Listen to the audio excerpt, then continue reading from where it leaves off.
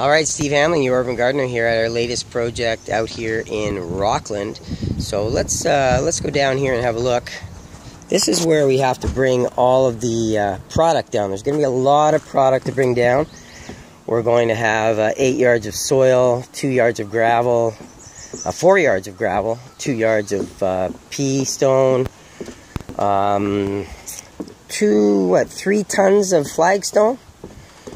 Alright, so this is it. It's going to be a big recreation.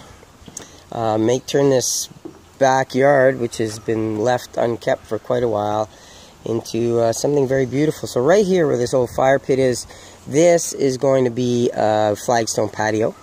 Well, the patio will start here, so we'll walk across that way.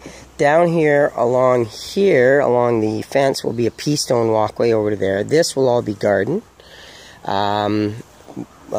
Down here, step, of course, flagstone step, and then down this way, just some flagstone pathway, and over to here, we will have a flagstone steps going all the way down to the meadow down there.